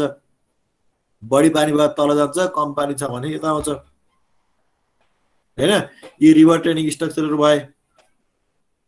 हामीले गरेको पनि यही हो आरओआर हेडवर्क्स पनि यस्तै हुन्छ है अब यो कस्तो हुनुपर्छ त यसको फिचर्स कस्तो हुनुपर्छ त भन्दाखेरि मेन फिचर्स भनेको हामीलाई चाहिने डिजाइन डिस्चार्ज जति छ त्यो डिजाइन डिस्चार्ज चाहिँ पास गर्न सक्नु पर्यो हामीलाई चाहिने मात्र डाइभर्ट गर्न सक्नु पर्यो हैन इन्टेक तिर त्यो खोलाको पानी जति डिजाइन डिस्चार्ज हो हाम्रो क्यापासिटी जति छ खोलामा पानी उपलब्ध भए अनुसार है design require amount of water चाहिँ डाइभर्ट गर्न सक्नु पर्यो है इन्टेकतिर अथवा हाम्रो कतापट्टि छ इन्टेक त्यतापट्टि साइडमा चाहिँ के गर्नु पर्यो त खोलाको पानीलाई हामीलाई चाहिने मात्रामा पानी चाहिँ सफा पानी सेडिमेन्ट फ्री वाटर लेख्दै पनि हुन्छ त्यहाँनिर है त्यो पानी चाहिँ इन्टेकतिर डाइभर्ट गर्ने हुनु पर्यो एउटा यो मैले पहिला इरिगेसनमा पनि देखाएको स्लाइड हो यो र अर्को बाढी आएको बेलामा फ्ल्यास फ्लडहरू आएको बेलामा हाजार्डियस फ्लडहरू आएको बेलामा विभिन्न रिटर्न पिरियडका फ्लडहरू आएको बेलामा पिएमएफ प्रोबेबल म्याक्सिमम फ्लड सबभन्दा म्याक्सिमम भनेको प्रोबेबल म्याक्सिमम फ्लड हो त्यो भनेको 10,000 रिटर्न पिरियडको फ्लडसँग बराबर जस्तो हुन्छ बराबर त हुँदैन हैन अलिकति बढ्ने हुन्छ पिएमएफ अझै हैन हो त्यस्तो बाढी आएको अवस्थामा पनि सुरक्षित हुनु पर्यो माथि ग्लेसियर फुट्यो हिमताल फुट्यो भने पनि सुरक्षित हुनु पर्यो हैन त्यसलाई चाहिँ सजिलै त्यो आएको भ्यालु पास गरे फ्लडहरूलाई चाहिँ सुरक्षित तरिकाले डाउन स्ट्रिममा पास गर्ने खालको हुनु पर्यो बाढीमा त आउँदैन त्यहाँनिर फ्लोटिङ मेटेरियल पनि आउँछ हैन काठ साट यताउता सबै बगाएर आउँछ अहिले वाटरसेलमा पनि कुरा गरिसक्यौँ त्यहाँ आइसका धेरै ठुल्ठुला टुक्राहरू पनि आउन सक्छ हैन ग्लेसियर फुटेर आएको छ नजिकै छ माथितिर छ हिमालयन जोनमा छ भने त त्यो हिउँका टुक्राहरू बगेर आउँछ होला नि प्लेटका प्लेट त्यसलाई पनि पास गर्न पर्यो हैन अनि बेड लोड जुन खोलाको तलतिर पनि खोलाको बेडमा चाहिँ रोलिङ गर्दै जम्पिङ गर्दै आएका ढुङ्गाहरू छन् गुडुगुड्दै आएका ढुङ्गाहरू छन् हो त्यसलाई पनि पास गर्न पर्यो त्यो चाहिँ इन्टेकतिर पठाएर अनि त्यसपछि पावर हाउसमा पुर्याउने कुरो त भएन हैन त्यसलाई चाहिँ अगाडि नै पास गर्ने खालको हुनु पर्यो अनि बेड लेभल कहिले चाहिँ बालुवा आएर भरिने इन्टेकको लेभल चाहिँ कहिले चेन्ज हुने कहिले स्कभरिङ गरेर तल जाने पानी सुखाउने इन्टेकमा पानी नछिर्ने त्यस्तो खालको हुनु भएन बेड कन्ट्रोल हुनु पर्यो हैन अनि सस्पेन्डेड सेडिमेन्टहरू हैन त्यहाँ खोलामा भएका बालुवाहरू पावर हाउसमा पुग्नु भएन अगाडि हेडवर्क्समै के हुनु पर्यो त हेडवर्क्सबाट चाहिँ तिनीहरू के हुनु पर्यो बाइपास भएर चाहिँ जानु पर्यो त्यसलाई हामीले के गर्यौँ सेटलिङ बेसिन बनाउँछौँ ग्राभल ट्र्याप बनाउँछौँ हैन अनि यदि प्रेसर सिस्टम हो हैन सुरुमै टनल छ भने हावा छिर्नु भएन है त्यो कुरा छ अनि कन्स्ट्रक्सन गर्दाखेरि सस्तो हुनु पर्यो सजिलो हुनु पर्यो अपरेसन मेन्टेनेन्समा सजिलो हुनु पर्यो सस्तो हुनु पर्यो धेरै मेन्टेनेन्स गरेको गरे बालुवा भरिया भरै छ 2-3 दिनमा बनाएको बनाइ गर्न पर्ने त्यस्तो खालको पनि नहोस् है मर्स्याङदीमा धेरै समस्याहरू देखिएको छ मर्स्याङदीका दुईटै हाइड्रोपावरमा लोवरमा पनि मिडल मर्स्याङदीमा पनि है बालुवा आएको छ धेरै खर्च लाग्छ अपरेसन मेन्टेनेन्समा धेरै खर्च गर्नुपर्छ कालीगण्डमा त्यस्तै छ है कन्स्ट्रक्सन गर्दाखेरि पनि मैले फलानु चाहिँ जानेको छु म फलानु चाहिँ डिजाइन गर्छु भनेर जान्दैमा गर्नुपर्छ खर्चिलो बनाउनुपर्छ भन्ने छैन हैन अब अहिले हाम्रो देशको स्थिति हेर्ने हो भने हामी आर्किटेक्चरल भ्यू अनुसार राम्रो बनाउँछु भनेर जाने स्थिति होइन हामीले अहिले सिभिलले जानेको हिसाबमा बनाउने हो आर्किटेक्चरल जानेको हिसाबमा हाइड्रोपावरहरू हैन बनाउने होइन जस्तै देखिन्छ नि बाहिर विभिन्न किसिमका फुलबुट्टा भरेका डिजाइनहरू हैन पुलको डिजाइन बाटोको डिजाइनहरू देखिन्छ नि एस्थेटिकको लागि बनाएका हैन त्यस्तो स्थितिमा जाने अहिले बेला भइसकेको छैन अहिले हामीले जस्ट हाम्रो डिमान्डलाई मिट गर्नेसम्म हाम्रो रिक्वायरमेन्टलाई मिट गर्नेसम्म कसरी सस्तो बनाउन सकिन्छ कसरी भरपर्दो गुणस्तरीय बनाउन सकिन्छ त्यतापट्टि सोच्ने हो यही जस्तै यो छ एउटा इक्जाम्पल हेरौँ 2-3टा यो एउटा आँधी खोला हाइड्रोपावर प्लान्ट हो नर्वेजियनले बनाएको बुटल पावर कम्पनी अहिले बुटल पावर कम्पनीको मातहतमा छ यो हैन यता माथिबाट खोला बगेर आइरहेछ हैन यहाँनिर उसले हेडवर्क्स राख्यो हेडवर्क्स यहाँनिर नराखेर माथि राखेको पनि हुन्थ्यो होला यहाँ किन राख्यो भन्दाखेरि यहाँ रक छ यहाँ बेड रक छ त्यही भएर यो बेड रक स्टेबल भएको र राम्रो भएको हुनाले के गर्यो त यो हेडवर्क्स यहाँ राखियो भने यो स्टेबल हुन्छ यो बलियो हुन्छ यो रकको सपोर्ट यहाँ पाउँछ बाढी आएको बेलामा पनि भनेर चाहिँ यहाँनिर राखियो हेडवर्क्स अब यहाँ बाढी आएको बेलामा के हुन्छ हाइड्रो जम्प फर्मेसन हुन्छ यहाँनिर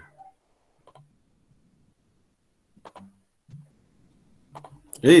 यता माथिबाट पानी बगेर आउँदै गर्दाखेरि यसरी आगो पानी यहाँ यसरी के हुन्छ त हाइड्रोजन फर्मेसन हुन्छ अनि यहाँ के हुन्छ इनर्जी डिसिपेटिङ हुन्छ हो यो जम्प फर्मेसन गराउँदाखेरि यहाँ स्काउरिङ नहोस् यहाँ स्काउरिङ हुँदैन किन हुँदैन यहाँ रक छ रक भएपछि यहाँ माथिबाट पानी ठोक्यो भने के हुन्छ त बलियो छ भन्ने हिसाबमा यहाँनिर हेडवर्क्स बनाइयो यहाँ रिभर ट्रेनिङको लागि धेरै खर्च गर्नु परेन खर्च निकै कम भयो यदि यहाँ यो थिएन भन्दा रिभर ट्रेनिङ गर्नु पर्थेन राम्रो ग्याबिन वाला लाउनु पर्थेन यसरी अथवा के वाल लाउने हो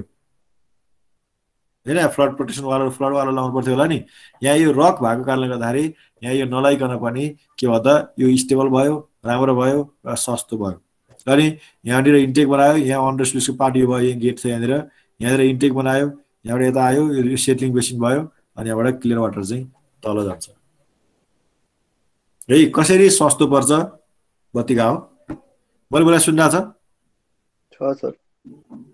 के सर यो भयो यो अर्को छ तीनौं खोला यो त देखेको पनि होला धेरैले हैन तीनौं खोला नेपालको फर्स्ट टनल भएको हाइड्रो पावर यो 1 मेगावाट छ यो हैन यहाँ कस्तो छ भने अब यसमा हेर है अघिकोमा यस्तो खालको वेयर राख्यो यहाँनिर यसरी हाइड्रोजन फर्मेसन हुन्छ इनर्जी डिसिपेटिङ गर्नलाई भनियो यहाँनिर के गर्यो त यहाँ जम्प फर्मेसन गराइएन यहाँ त कस्तो बनायो हेर त वेयर यसरी गयो यता गयो अनि यता गयो हैन यहाँ इन्टेक छ यता पानी यता डाइभर्ट हुन्छ र यहाँबाट चाहिँ के हुन्छ टनलभित्र छिर्छ है यसलाई कसरी सजिलो भन्ने हो यहाँ रिभर ट्रेनिङ कहीँ गरेन हेर्दै यहाँ यति मात्रै गर्यो अनि यहाँनिर अलिकति यहाँसम्म गएर चाहिँ अरू केही गर्नु परेन किन भन्दाखेरि हामीले खोलामा कुनै पनि किसिमको अब्स्ट्रक्सन केही गरेन जस्तो बिफोर कन्स्ट्रक्सन थियो त्यस्तै खालको आफ्टर कन्स्ट्रक्सन गरायौँ हैन यहाँ जस्ट लेभल राइज भयो यहाँनिर हैन यहाँ यदि बाढी आएको थियो भने बाढी आएको बेलामा हाइड्रोजन फर्मेसन हुँदैन किन हुँदैन भन्दाखेरि यहाँ एउटा पुल बनाइएको छ पानी बारिएको छ नि हैन यो पानी बार्नको लागि के गरियो यो ढुङ्गा हटाइएन यो ढुङ्गा हटाइएन यो ढुङ्गा हटाइएन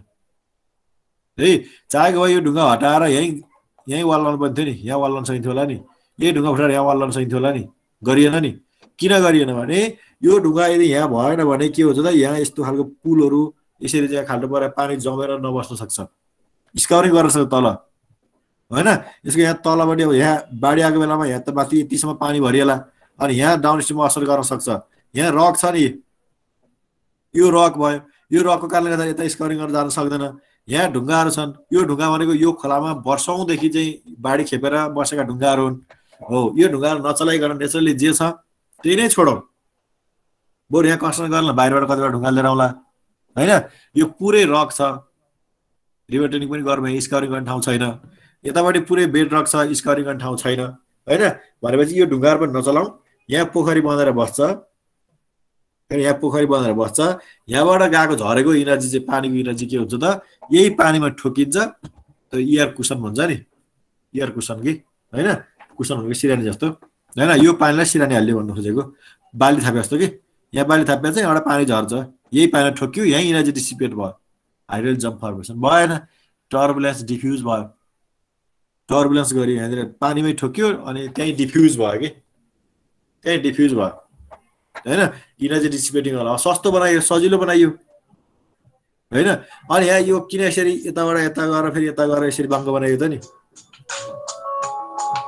हैन यहाँ बाङ्गो बनायो नि यसरी यो बाङ्गो किन बनाइयो भन्दाखेरि यसको वाटरवे जति छ नि जस्तै खोलाको वाटरवे चाहिँ यति छ ल मानौँ 50 मिटर हो 50 मिटरबाट यदि यसलाई सिधा बनाएको भए यहाँ हाई भेलोसिटीमा झर्थ्यो यसलाई स्काउरिङ गर्न सक्थ्यो हैन त्यो भन्दा बरु लेन्थ अफ वाटरवे अलिकति बढाइदिउँ उसलाई चाहिने मात्रामा जस्तै सर्टेन भेलोसिटी मेन्टेन गर्नको लागि लेन्थ अफ वाटरवे कति चाहिन्छ निकालौँ भेलोसिटी मेन्टेन गर्नको लागि लेन्थ अफ वाटरवे कति चाहिन्छ निकालौँ हो त्यसको लागि के गर्ने त यसरी लेन्थ अफ वाटरवे बढाएको यसरी गरेपछि पानी छिरालिएर जाने भयो अनि भेलोसिटी कम हुने भयो अनि इनर्जी कम हुने भयो र स्काउरिङ गर्न त्यति धेरै स्काउरिङ गर्दैन नगर्ला गर्दैन है स्काउरिङ गर्न जोगाउनको लागि चाहिँ के गर्यो त यो लेन्थ यसरी बढाउनु पर्यो ठीक छ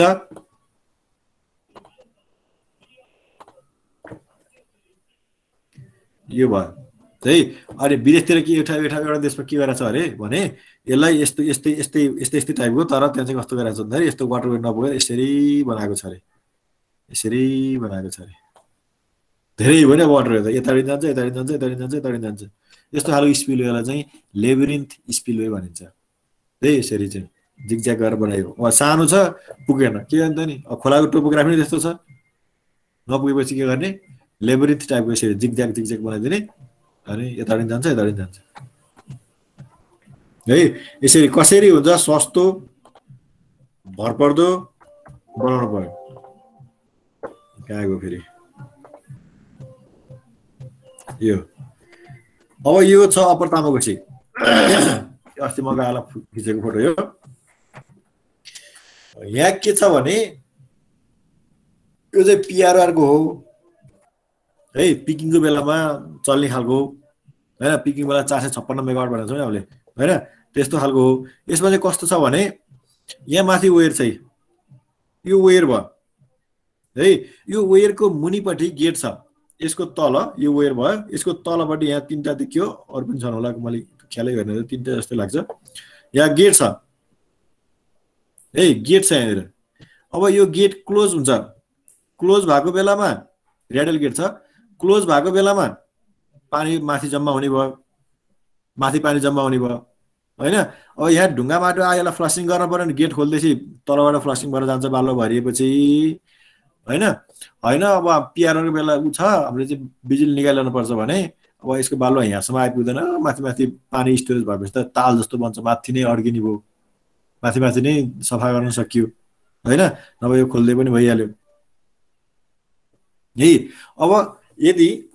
अब यो खोलामा के छ त ग्लेसियरहरु छन् हिमतालहरु छन् माथि तिब्बतमा हिमतालहरु छन् ती तिब्बतेन हिमतालहरु फुटे भने हाइड्रोपावर भत्काउनुको त भएन हो त्यो फुटेर आएको बेलामा हैन अब यसले धान्न सकेको अवस्था छैन भने के होस् त यहाँ माथिबाट जाओस् अथवा यो गेटहरु क्लोज भएको बेलामा बढी पानी भयो हामीलाई चाहिने भन्दा बढी पानी भयो भने यहाँ माथिबाट जाओस् भनेर यो माथि चाहिँ स्पिलवे बनाइयो हैन ओगी शेपको स्पिलवे यसरी जान्छ अनि यहाँबाट के हुन्छ आकाशतिर यसरी माथितिर यसरी पानी उछिटिन्छ अनि के हुन्छ एनर्जी चाहिँ डिसिपेट हुन्छ यहाँ माथिबाट पानी यसरी भरियो भने माथिबाट यहाँसम्म जान्छ यहाँ ठोकिन्छ अनि यसरी आकाशतिर उड्छ अनि यहाँ पानी यहाँ तल जान्छ त्यो हुँदाखेरि हाम्रो चाहिँ आकाश हावामा पानी चाहिँ के गर्यो त पानीलाई फाल्यो हावामा फालेपछि के हुने भयो यहाँ टर्बुलेन्स हुने भयो र माथि जुन भनौँ टर्बस डिफ्युजनकै कुरा कन्सेप्ट आयो त्यो चाहिँ के गर्यो त हावामा पानी फाल्यो हावामा फालेपछि तल झर्दाखेरि के हुने आकाशबाट पानी परे जस्तै हुने भयो र एनर्जी किल हुने भयो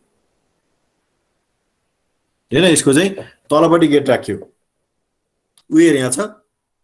इमर्जेन्सीको लागि राखियो यो र यसको तलपट्टि चाहिँ के छ त गेटहरु छ स्टोरेज गर्नको लागि तल बनाएको छ तर यो मध्यमा सेक्दियो मध्यमा सेक्दिँदा के छ त भन्दाखेरि गेट माथि छ यहाँ गेट छ तीनटा गेट छ यहाँ गेट माथि छ र यो गेटको तलपट्टि चाहिँ बटममा चाहिँ के छ त अहिले यहाँ देखियो नि यो वेयर यस्तै खालको वेयर तलपट्टि छ र यहाँ माथिल्लो लाइनमा चाहिँ गेटहरु राखिएको छ मध्यमा सेक्दियो तलपट्टि है तलपट्टि वेयर छ र माथिपट्टि गेटहरु छ तीनटा रेडियल गेट छ है रेडियल गेट तीनटा छ किन भन्दाखेरि यसमा चाहिँ अब त्यो ग्लेसियरहरु छैन अनि माथिबाट त्यस्तो चाहिँ अनएक्सपेक्टेड फ्लडहरु आउने सम्भावना कम छैन भनौं त्यो हुनाले चाहिँ के भयो त गेटहरु यहाँ माथिपट्टि साइडमा राखियो तलपट्टि साइडमा राखिएन अब यसमा फ्लशिङ गर्नुपर्छ सेडिमेन्ट फ्लशिङ गर्नु पर्यो भने गेटहरु खोल्दिने अनि सेडिमेन्ट फ्लशिङ हुन्छ अथवा चाहिँ माथि नै डिपोजिट भएका सेडिमेन्टहरु माथि नै चाहिँ ड्रोजर लाएर निकाल्ने होला उत्खनन गर्ने हैन अनि त्यहाँ फ्लोटिङ छ नि यहाँ 4 देखियो नि काठका दाउराहरु टुक्राहरु फ्लोटिङ डेब्री भने यही त हो नि हैन ट्र्यासहरु यो छ भने यही यहाँ फ्ल्याप गेट छ यहाँ फ्ल्याप गेट छ त्यो कस्तो छ भन्दाखेरि यस्तो छ यहाँ हिन सपोर्ट छ यहाँ र यसलाई सपोर्ट गर्नलाई हाइड्रोलिक एउटा राखिएको छ अनि पानी चाहिँ यहाँ यसरी भरिन्छ यसरी यहाँ पानी भरिन्छ हैन अब काठका टुक्राहरु यहाँ छन् यसरी माथि यता माथि छन् अनि यो के भइदिन्छ त अब यदि सेडिमेन्ट भकेर यो चाहिँ ट्र्यासहरु भयो फ्लोटिङ डेब्री भयो भने यो हाइड्रोलिकले गर्दाखेरि यो गेटलाई घुमाएर यसरी तल पुर्याइन्छ तल जान्छ यसरी यो तल सुत्छ अनि यसरी तल जान्छ यो तल गएपछि के हुन्छ यो माथिको पानी चाहिँ यताबाट तल झर्छ यो माथिको पानी झर्दाखेरि के हुन्छ यी काठका टुक्राहरु यो भनौं न फ्लोटिङ मेटेरियल सबै बगाएर तलेर जान्छ हैन त्यो गर्दाखेरि यहाँ भएको पानी जुन स्टोरेज भएको पानी छ यो स्टोरेज भएको पानी खेर जाँदैन कि माथि एक लेयर चाहिँ जाने भयो भनौं 1 मिटर पानी घट्ला तर सबै पानी घट्दैन होइन अन्त यो ट्र्यासलाई यसलाई सफा गर्न यो गेट खोलेको भए त तलको सबै पानी सिद्धिन्थ्यो नि होइन अब यहाँ के गर्दा माथिको पानी मात्रै फाल्ने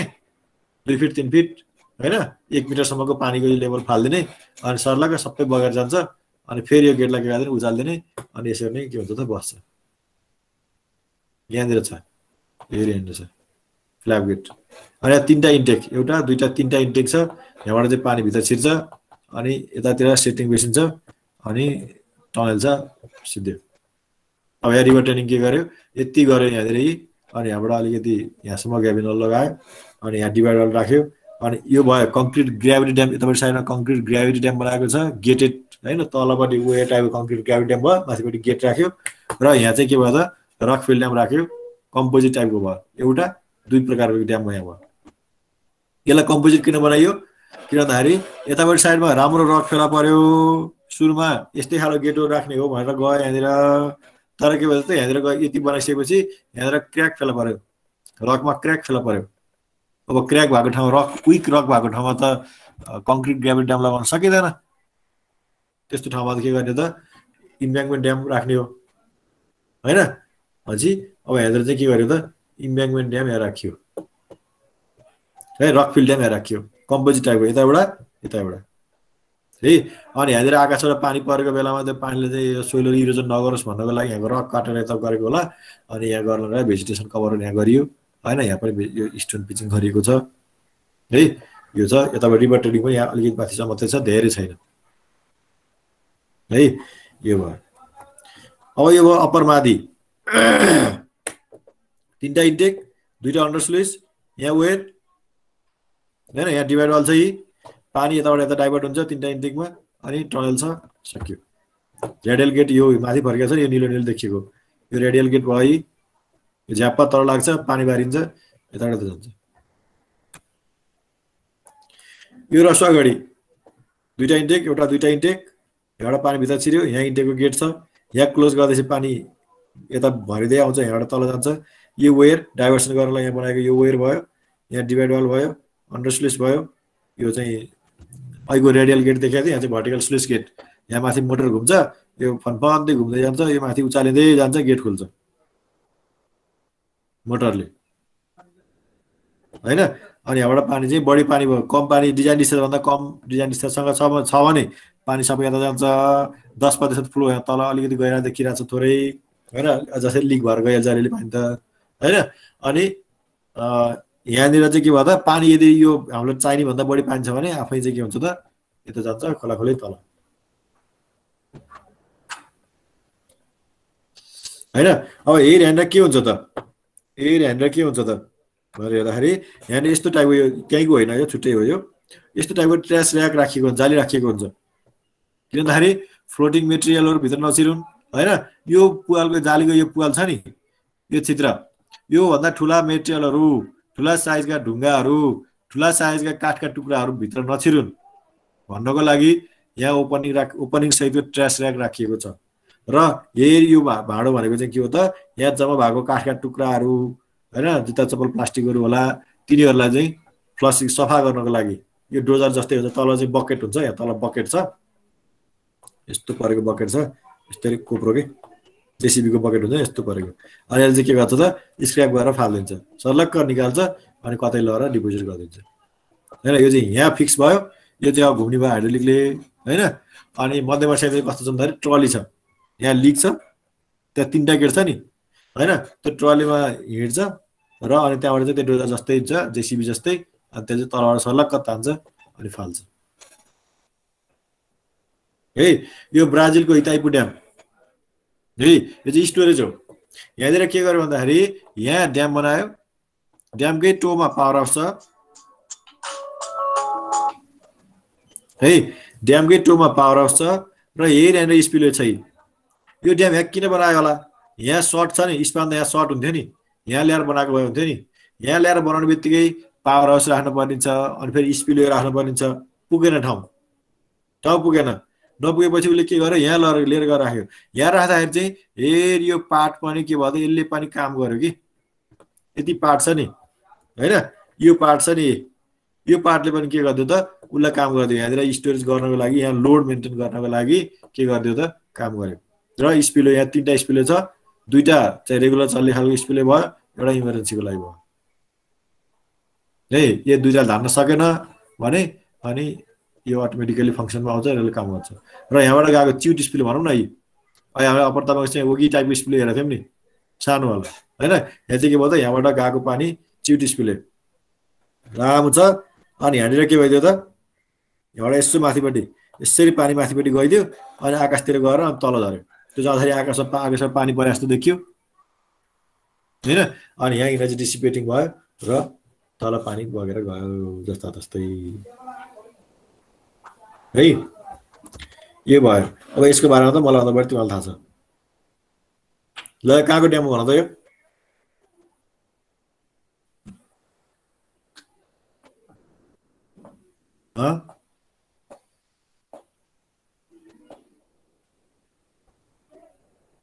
अनुज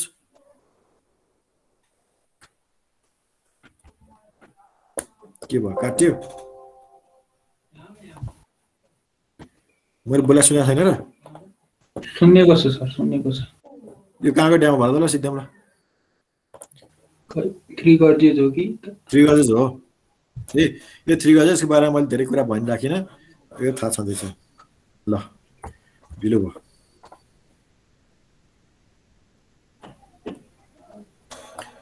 ल अब यो भयो अहिलेसम्म जस्ट इन्ट्रोडक्सन जस्तै मात्रै भयो अरू खास त्यस्तो ठुलो कुरा केही पनि भएन अब हामी अर्को क्लासमा चाहिँ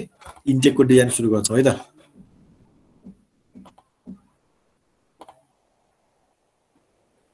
हुन्छ खै त हुन्छ भने हुन्छ सर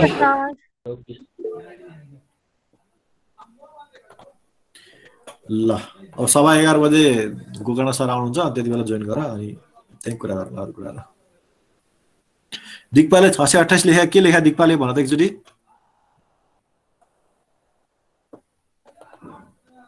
सर त्यो अघिको आरएल को कुरा गर्दाखेरि अघि